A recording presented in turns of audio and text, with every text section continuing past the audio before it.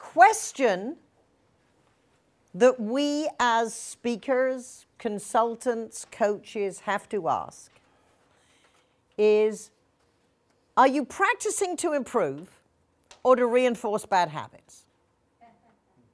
And that is why we come to NSA or go to Toastmasters or have mastermind groups, is to learn from somebody like Michael new ideas to look at what we're doing.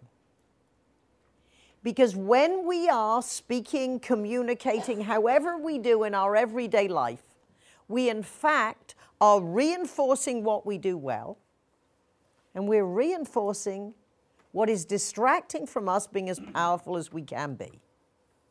So how do you get to the next level? One, you understand where your strengths are. You build on your strengths. You look at minimizing your detractions, and that might mean needing somebody else to help you. And third, you learn more information from somebody who knows more about the subject than you do. Does not know more about your subject, but just the subject. I would encourage you to take the words that you use, very much as Pat did, and put them under a magnifying glass. She was showing you some very painful mistakes people made with their writing. I would encourage you, if you want to get to the next level of your development, to take what you actually say, a live presentation, whether it's 7 minutes or 3 hours, and have it transcribed and read not what you thought you were going to say, but what actually came out of your mouth. And even the most experienced amongst us will be horrified. We focus on stories with Hollywoods because it helps an audience see what we're saying. There is no better way to explain the complex than with a story or an example.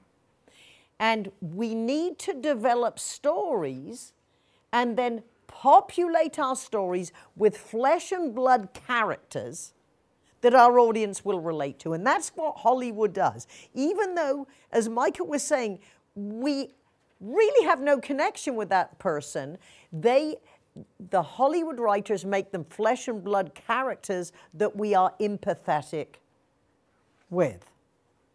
So your stories have to be about people, real people.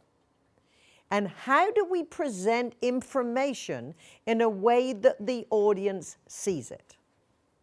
So as you're putting together your story that you might perfect, as part of your development, just think, when was it? Where was it? Who is in the story? And what happened? This is not necessarily how we speak and how we write. And Michael is telling us we can tell a story in 1 minute. Let's look at a simple sentence. If we were to turn on CNN or read in the Wall Street Journal, we will probably hear something that sounds like, President Obama delivered a speech on healthcare at Yale University yesterday. That's how we speak. If you take the simple principle from comedy, a setup phrase and a punch word or a punch phrase, the punch phrase triggers the laugh. Take my wife, please. If you step on your punch word, you kill the laugh. Now let's look at the world most of us live in of business communications and change the words from punch word or punch phrase to impact phrase. In other words, what of this sentence is the most important? And I would encourage you, when you look at what actually comes out of your mouth, or if you're preparing remarks that you are going to deliver frequently, organize it in a slightly different way. Yesterday, if we hear yesterday, we know recent history. at Yale University, oh, I haven't been there, but I imagine beautiful buildings, nice grounds. President Obama delivered a speech on healthcare. What he spoke about is the impact phrase. That is more important than was it yesterday or the day before, was it Yale or Harvard? If you think of the impact phrase, goes at the end of the sentence, especially with your important sentences. Of course, as Alfred Hitchcock said, a movie is like life with all the dull parts left out. Now, when we are developing our story, you start at the beginning and you add all the details that you need.